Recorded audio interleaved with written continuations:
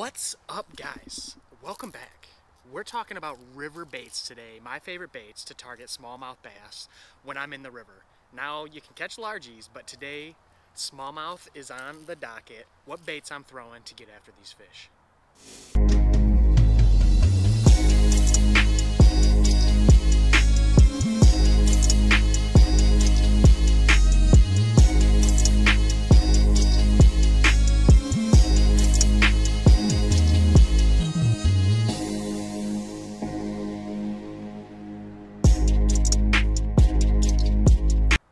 Alright, so I got a bunch of baits here, but I'm going to kind of break it down like this. I'm going to give you a couple different rods that you can throw these baits on, and you're good to go. Let's start out. Number one is your finesse combo. Whether that's a spinning setup or a bait casting setup, whatever technique or whatever rod that you choose, your setup that can comfortably throw an 1/8 ounce bait all the way up to, say, 3/8 of an ounce. Today I got this Stratic, the new Stratic FL here, 2500.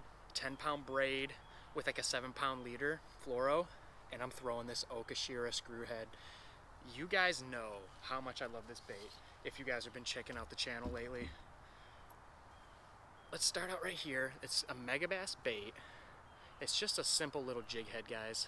It's got an awesome little keeper and it's got a prop on it. You can get it with or without the prop.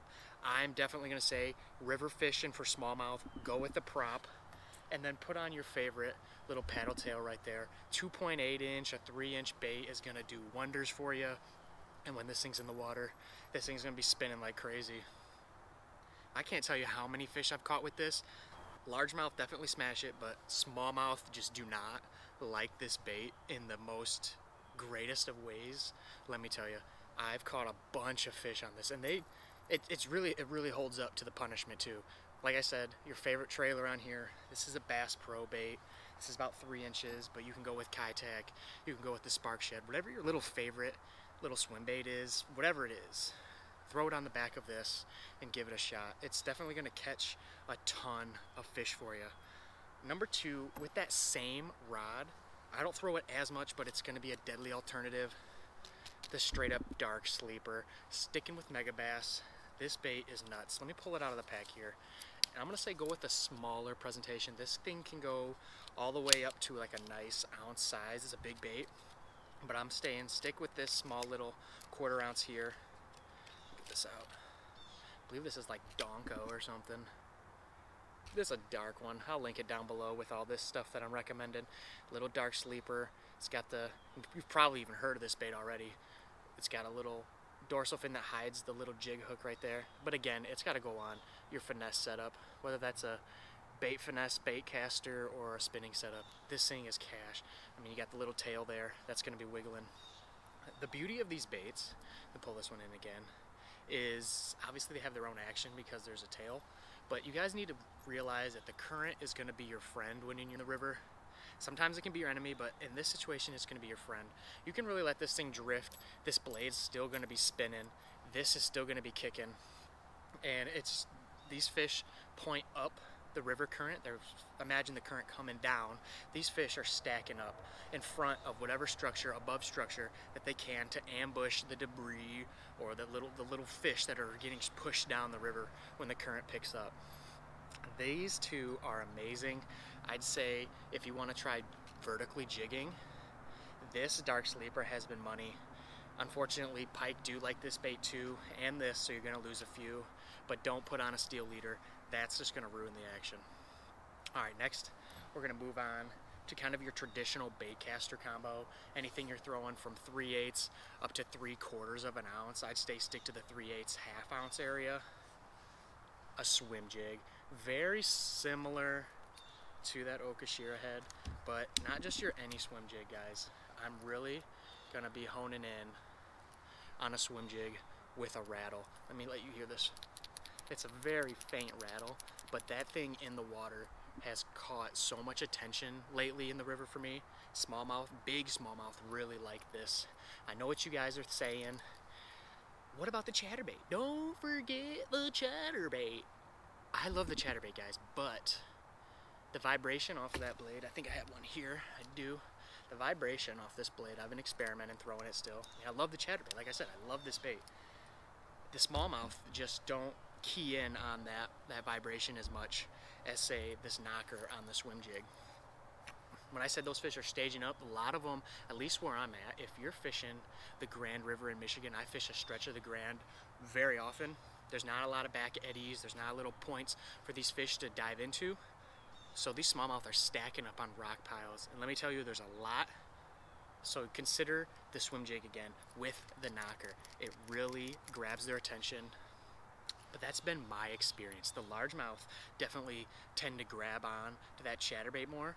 But if you're looking for specifically smallmouth, try the swim jig with the rattle, or add a rattle to your favorite swim jig before you consider the chatterbait, just because it's a different vibration, different sound in the water.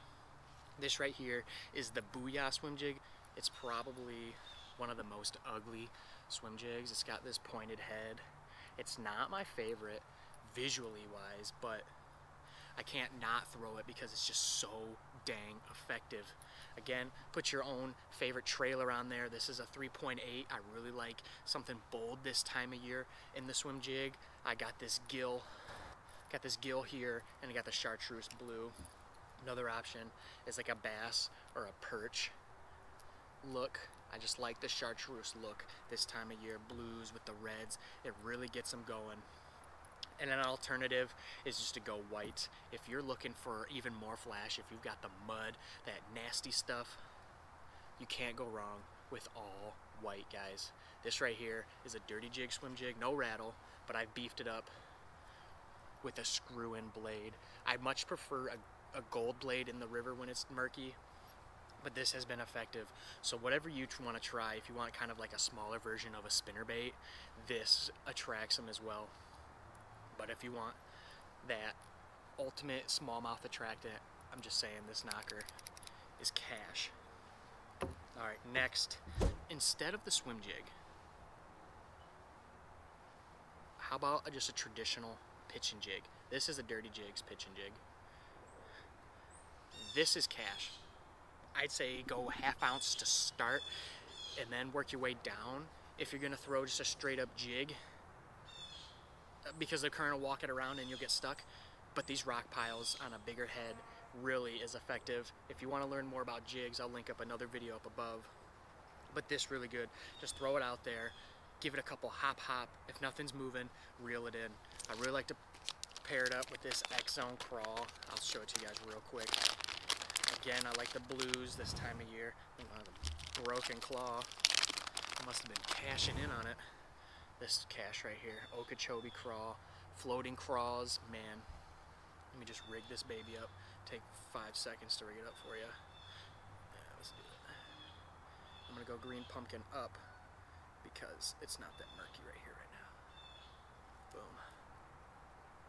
Bow. Ooh. Maybe trim it up a little bit, but essentially you got yourself dinner for these smallmouth. There is a natural spring in the stretch of the Grand that I'm fishing.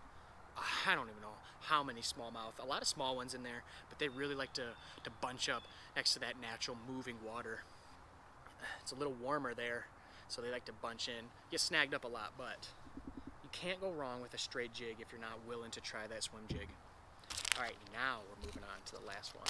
Last setup that you're gonna need is some sort of crankbait setup or a topwater setup. This is way more than you need right here, all the Baron with an X Pride. But essentially just your crankbait or topwater setup for these two baits. I'll say, in my opinion, a topwater / jerkbait rod pairs better with a crankbait than, say, a crankbait rod pairs with a topwater, if that makes sense. I think a crankbait rod just is a little too parabolic for some of these baits. But if you have a crankbait rod, give it a go. It's not going to be the end of the world. Number one, you all know it, square bill crankbait. I love to run the edges of the banks with this bait. I love to bang this over, like I said, those rock piles. There's a lot of deflection out of this bait. Again, chartreuse, blue, white, a very, very bold pattern. Like I said, it's a little clear still out there, but I'm still throwing this bait. I want it to get noticed, and if the fish don't want to come after it, that's fine. There's one out there that's gonna. The bigger ones are gonna. It's got a knocker. I really like knockers in the river, because with all that crap going on, all that current, there's a lot of sound going on down there that you're just not hearing. I want to stand out. crankbait, square bill, with some sort of knocker or rattle, and run that thing parallel to the bank or bang it over the rock piles. Retrieve is going to be your burn, burn, burn, pause, burn, burn, burn, pause. Don't straight retrieve it. You'll get bites, but not the bites you're looking for. Alternative to the crank, finally, this crazy looking mofo right here. This is the Jackal Pompadour. Got in the bloody gill, some sort of gill flavor right here. If you haven't thrown this bait, it's very similar but not the same as, say, a jitterbug.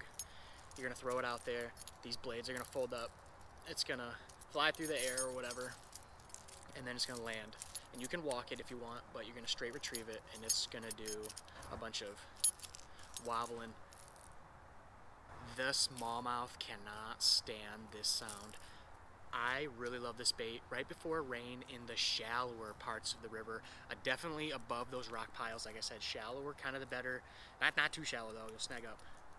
The sound this thing makes that bounces off these rocks, I don't think these fish can stand it. I don't think they want it. They don't want to eat this. I wouldn't want to eat this. I think it's the sound that they just want it to freaking stop. I've caught my PB smallmouth on this, a 5.5, a couple years ago, right before rain, like I said, and it was a blast. I just couldn't believe it. So you've got to try this Jackal Pompadour. If you're afraid of it, maybe try walking bait, but don't. Try this Pompadour, and you can walk it back and forth if you want, like a jerk bait or a walking bait. But the straight retrieve has been amazing. It's going to bound back and forth, and then you got your prop in the back. That's just going to turn up even more water. They can't stand it, but I love it. So those are a couple baits. I love all these baits. I mean, you got your Topwater, you've got your swim jig, you've got an arsenal of baits here that you can get away with on 3 rods. So if you're on foot, absolutely try this method here. You're gonna hone in on what these fish want and what they don't want, and you're gonna transition from there. If you're in the boat, you pretty much have everything you could possibly need. So why don't you just dial it in, try like this. I recommend starting with something moving first, swim jig, rather than slowing down onto this, because you can cover way more water with a crank, as you know, or the swim jig, this Okashira head, than a traditional jig that's bouncing on the bottom. So start with something quick, try these baits, try them in some flash, some chartreuse, some blues, some yellows, and see what happens for you guys. Let me know if you're smashing, and let me know if you're not on these baits. Hope this video helped you. If it did, throw me a like. That's the greatest way you can support real stories. I thank you for all your support. Thank you for tuning in. If you ended this video with me, you're a real one. Thanks for watching. I'll catch you in the next video.